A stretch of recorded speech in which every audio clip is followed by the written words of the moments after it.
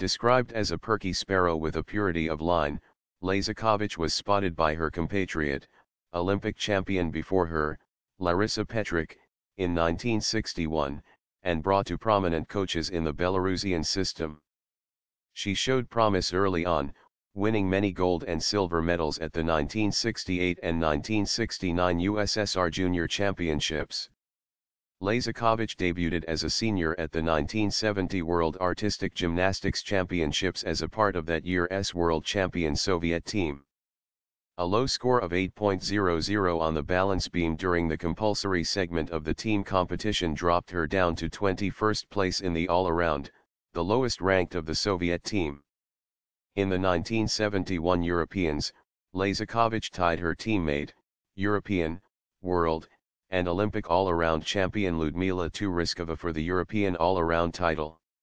She also took 2 of the 4 individual event titles, uneven bars, balance beam, and 1 silver on the other 2, vault, floor exercise. In addition to being CO champions in the all-around, she or Turyskova occupied the gold and silver positions on the podium on all 5 individual events, keeping German Erika Zuckold in 3rd place on 4 out of 5 of them. The next year, at the 1972 Olympics where Turyskova dominated the all-around and Soviet teammate Olga Korbut stole the crowd's and media's attention with her daring moves and charismatic personality, Lazakovich quietly worked her way onto the individual podium 3 times, winning the bronze medal in the individual all-around and floor exercise, plus winning silver on the balance beam. During the balance beam medal ceremony, Lazakovich cried when she was awarded the silver medal behind the gold medalist Olga Korbut. Tamara thought that she won the balance beam final as she was carrying forward the highest mark.